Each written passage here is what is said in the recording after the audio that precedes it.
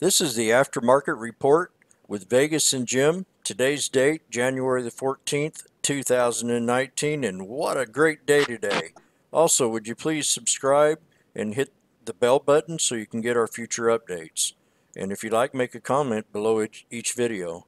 Vegas, what a day today. Okay. Oh my gosh. I don't even know where to start. Like, if I could talk about 20 tickers today, I probably would, but we want to keep it short and simple because, Jim, he likes to keep it short and simple, which keeps you all focused. So let's just really talk about the ones that were hot today.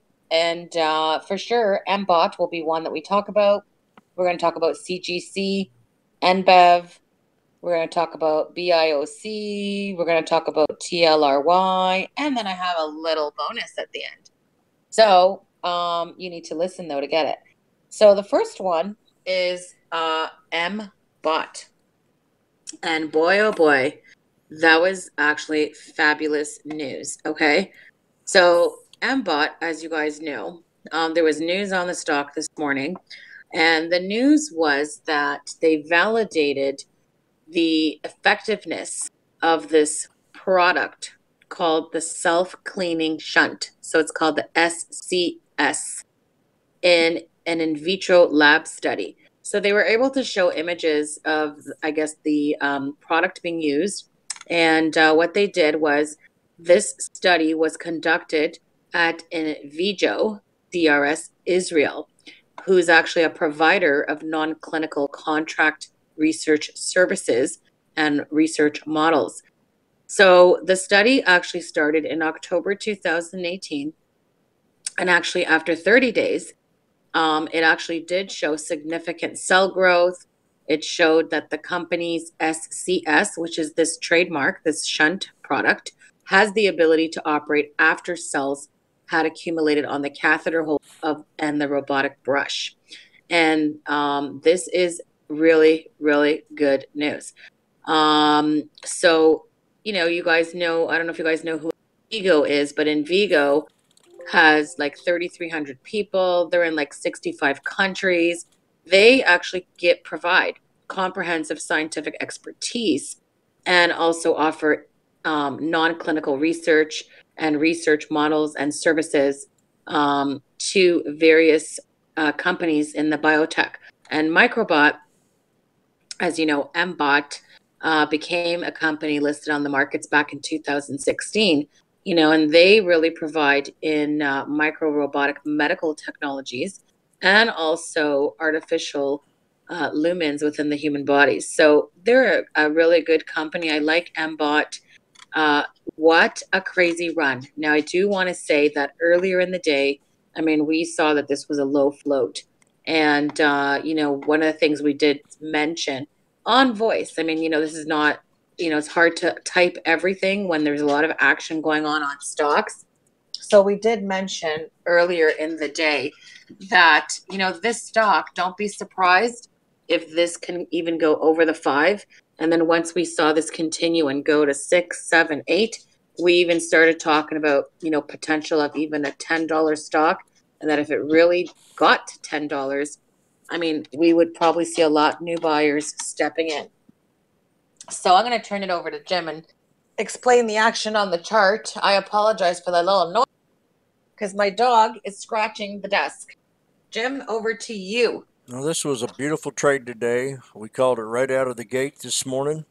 It started moving up, and we noticed that the low float on this was 1.85, which was a real good catalyst. So I think we were breaking that rotation right out of the gate. So we followed it up with the 50 SMA. There's a couple times where it touched. A good trader could have been in and out of this many a times today, but it was just so easy to call. It was just too easy to call. And I just, I was stunned about how strong it was today and how it just kept going up and up. And the pullbacks were easy to call also. It followed this 50 SMA and run back to the 20. And then it kept just going on up and found another channel and busted back down and hit that 100 SMA again, which was a previous high earlier the day, which I have indicated right here.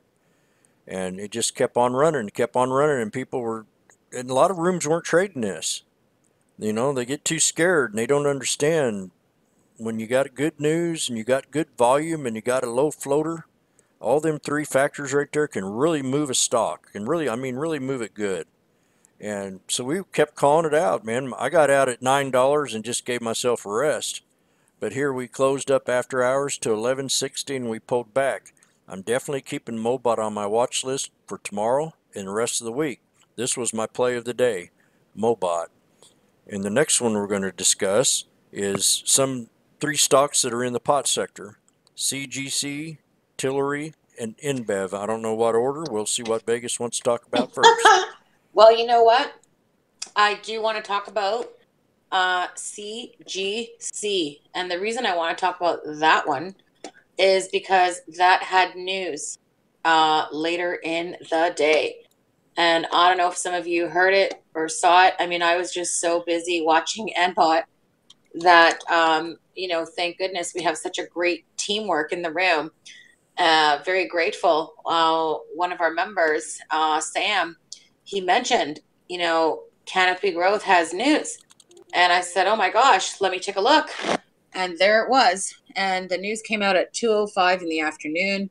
And the news was that they plan to build the first U.S. hemp plant in New York State. They plan to spend actually $150 million, up to $150, to build this plant. And it's going to be the first production facility in the U.S. And don't forget, this is a Canadian company. And, I was thinking, like, of all places to pick, why'd they pick New York? I mean, the real estate there is so expensive. But that's the place they picked. They actually were granted a license by New York to process and produce the hemp. And they plan to establish an industrial park, a hemp industrial park in the state focused on extraction and product manufacturing. So, Bruce Linton was really pleased. He said he applauds the political leadership at the federal state level and has allowed today's announcement to actually become reality. They actually plan to invest, as I mentioned, up to $150 million at the New York operation. And this is another example of the strategic advantage. But don't forget, Constellation Brands, as you guys remember, gave Canopy Growth they gave them $4 billion investment. So, I mean, look what they're doing with the money. So the other thing too, and this is what you guys need to keep in mind. Okay, so write this down in your calendar. Canopy Growth is also looking at some other sites in the New York area, and they will plan to announce another location probably in the next 100 days, is what they did mention in this PR. So this is not the first, and this is not the last that we're going to hear of Canopy Growth. So Jim's going to talk about the chart, but I got to say that as soon as I heard the news, I'm really very focused on really trying to help people with smaller accounts. Because, people that have a large account, they can jump into any, and that's great. I'm happy to hear that. And you know what? They deserve it. I mean, they've worked hard. They have. So, kudos to those bigger traders. But I really try to help the people that have a smaller account. A lot of people could not afford to buy Canopy Growth. I mean, how many shares can they get? 10, 20? I mean, there's only so much they can get when it was already in the $38 range and it actually had hit, 40. So right away, as soon as this news came out, the first thing I did, I said, let's look at some option calls on Canopy Growth. And one of our members, Rich, mentioned, I'm going to look at the $45 calls. And those were going for 48 cents. And even though we weren't even touching $5 on Canopy Growth news, I mean, the option call went from his 48 cent or 50 cent entry went over 100%. He was thrilled. I gave the option call on the $39.50 call expiring on Friday. I alerted it at basically 177 and got filled at 181. Happy that the option went to over $4. People sold it in the threes. I mean, people making money left, right, and center, especially those smaller account traders. They loved that because they were able to make $200. And their goal for some of these traders is even $100 a day or $200 a day. So even with that tiny little option trade, they didn't even have to hold it that long. I think it was under half an hour. They made the money. the chart was bullish, and you know what? Congrats to them. So Jim, over to you because the option trade was great, and I'm sure the charts look good. So let's hear about it because you've been talking about this canopy growth for weeks. Yep. And for months. For months. I've been Oh yeah, bullish on this months sector too. for more over 6 months now, and I've Oh been yeah. watching this market for over 15 years. So I'm telling you that I just flabbergasted on how this sector's starting to turn out now. So I'm pulled up a year's chart here, and you see we've had highs up here around 59.25. Well, back a couple weeks ago, I called this out at $26. I said this thing's going to run to 40.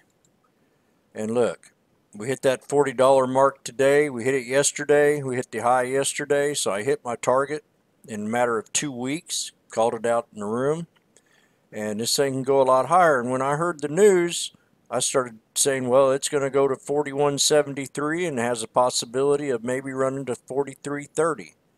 And these trend lines are all extended. I haven't added a trend line from the last run we had when we were down here at $25 again, and it ran all the way up to about 55. And then we had that high. So it got a real nice resistance on this. And Vegas brought up New York. Well, Cuomo's wanting to legalize marijuana in New York City, and that's one of the biggest, heaviest populated cities in the country. And I guarantee probably half that city gets high. So this is a great market and a great state for them to get started to bring their brand down here to open up. And kudos for New York. You'll have first what do you say? First dabs. Dabs, get it? Uh, so this is CGC. I think we got a lot more room. I mean, we're overextended right now from $30 to 42. It wouldn't be a bad idea if it pulled back, but this sector is going to have momentum. I hope it stays for the rest of the year with us. And we keep talking about this sector, but this is a sector that I really do believe it will beat the .com era during the Clinton years, and it gave him a great economy. So we got a good economy going on right now, one of the best in the world. GDP's up there around 4%. Jobs are down at 3.7. People are working again, and we'll just go to the next one right after this. And this is another one we called. Which one? You want to do TLRY or NBEV?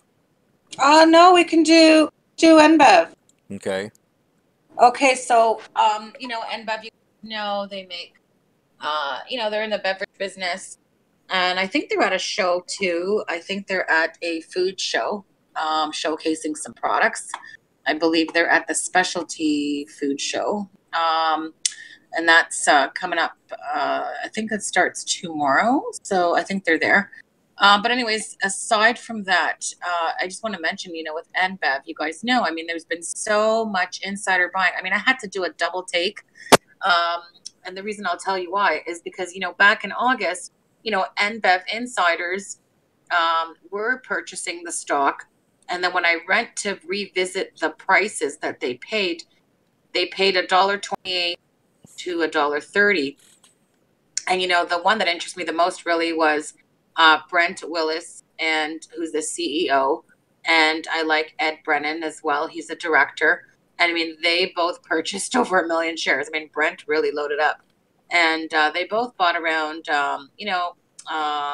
Brent bought about 128. And then prior to that, he bought it back in May and paid a lot more. But boy, they took advantage of the dips, those insiders.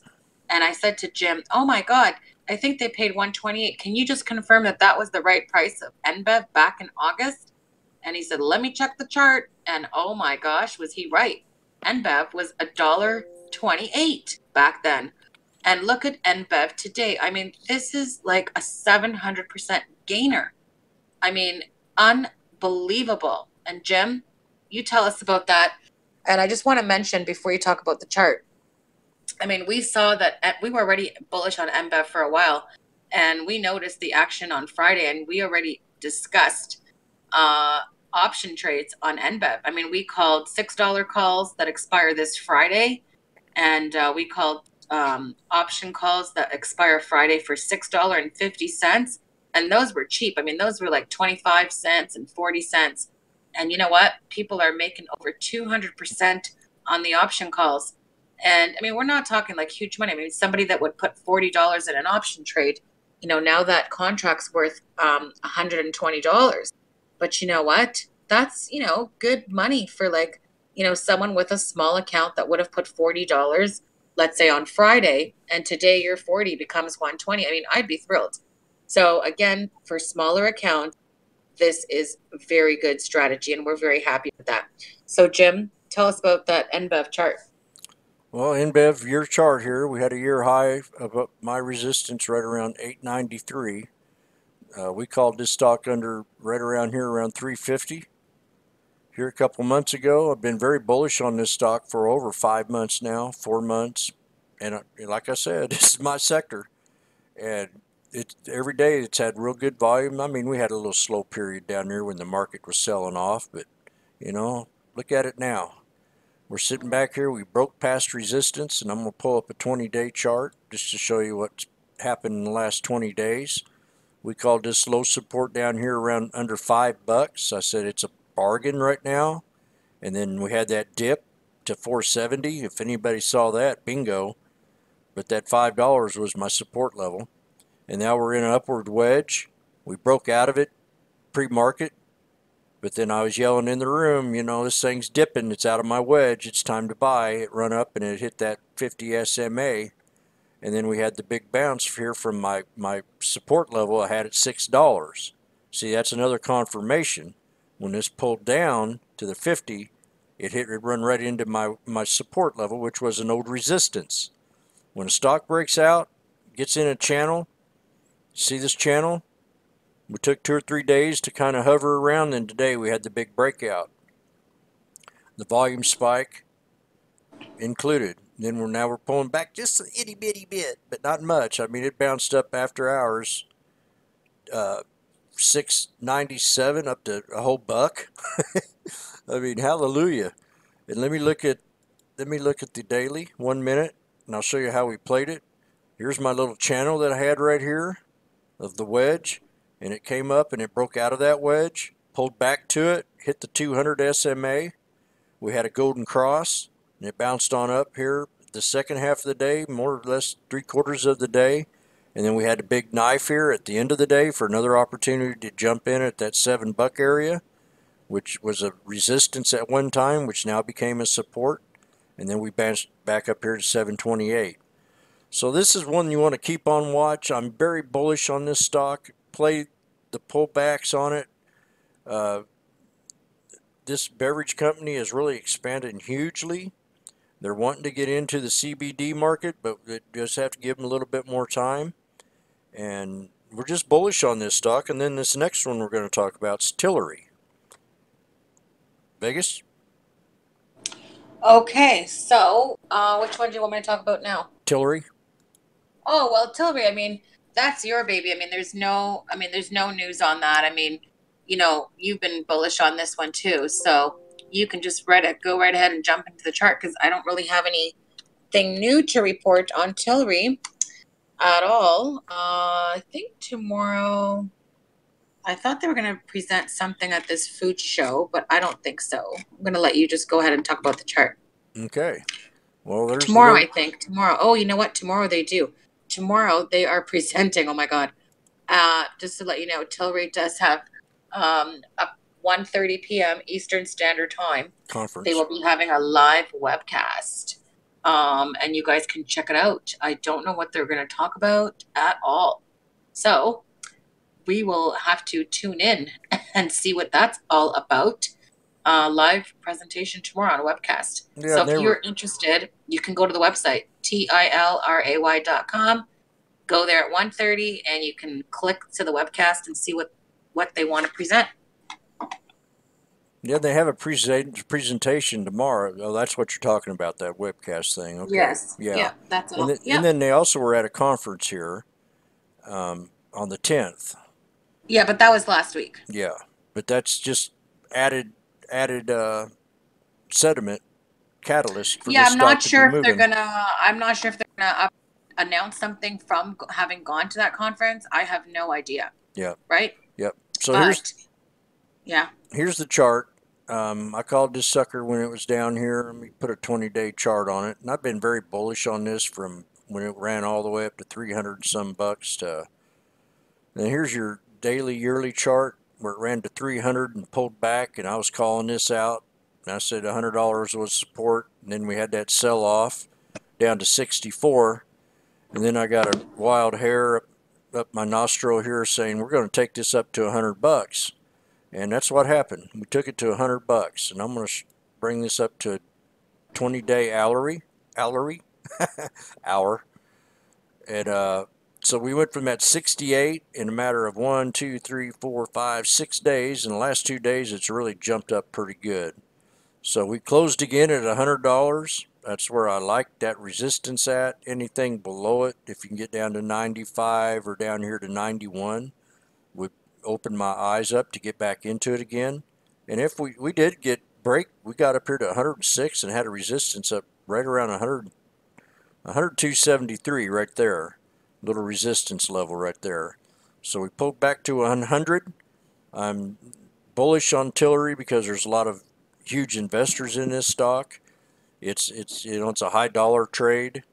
There's better plays out there, but this is one that you can get in and get out, and if it jumps $5 or $6, 10 shares, or 20 or 30, you can bundle it for a small account. You can bundle up some pretty good little simple cash, and that's TLRY. And then we got one that Vegas wants to talk about. Its name is BIOC. Yeah, so BIOC. I honestly, there was no news on the stock, and some people, I don't know, everyone has a different interpretation of what they think, but Biocept. I heard this on scanners. I kind of saw it like forming a little bit of a wedge, and then I said, you know what? I'm not really crazy about this volume. Let me look at the chart and see if I was to take this trade, like where would I want to take it? And at the time, the stock was at about $1.15. And so when I looked at the chart, I said to myself, and I was talking to the room, I'm looking at the chart and I was talking to them. And I said, guys, I'm not in love with the volume here, and I'm not in love with the weekly either. I said, if you're going to look to trade the stock, I said I'd wait for the break of the 125, and let's see if it goes to 126 as an entry, because I wanted to see some support at the 50-day level.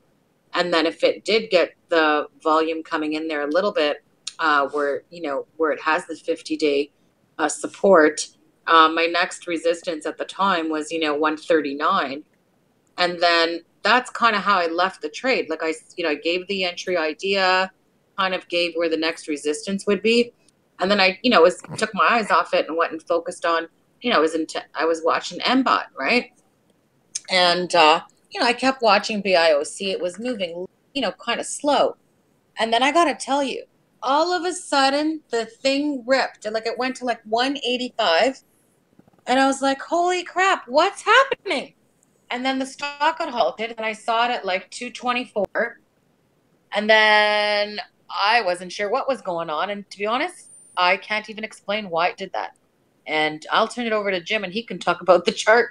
But I didn't see any news. Did you? No, just the last news I saw was that they entered a partnership, applied artificial intelligence in order to help pharmaceutical and life science companies optimize commercialization of biomaker targeted therapeutic in oncology or whatever that is.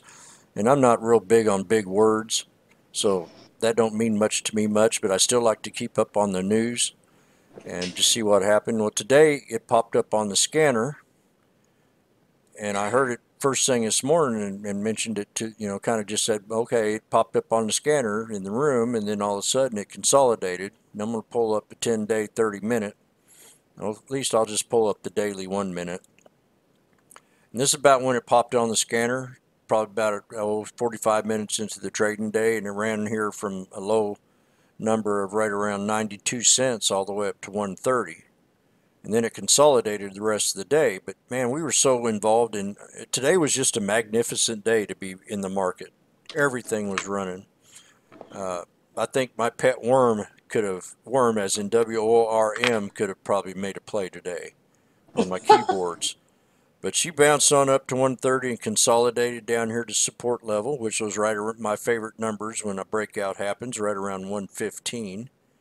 And then all of a sudden, I'm here in Vegas going crazy, going nuts, and well, what's going on? What's going on? And well, she bounced up. She bounced up to $3 from that 126 area, just all of a sudden, and got halted and just boomed on up. And we were telling people in the room, man, get out, take your profit. Even on the first halt, we were saying just, after this halt, and it just kind of gained strength and bounced on up to that 280 area that I had as a resistance. And I didn't draw any of these trend lines. These were already here from my extended trend line pattern. Well, we pulled on back to the 50, bounced off the 50, kind of gave up. I see a little resistance right here, and then come back and hit that 100, and here we are after hours back at 240 again. So there's something going on with this stock. It's just not because it bounced up. There's something. It's a low float too. I mean, the float on this thing is 3.8 million. So that's something to keep in mind. And I got that off FinViz, which is where we get our resources for our low floats. So let's keep BIOC on watch. I wouldn't be surprised if it does pull back. But when I see a breakout stock, they're added to my watch list, and I take off a couple others that just don't have the volume anymore. And if they pop up on the scanner, I'll add them back to my watch list. But I like using the scanner. I also like using a good watch list, because the scanner reminds me of stocks that I've played before.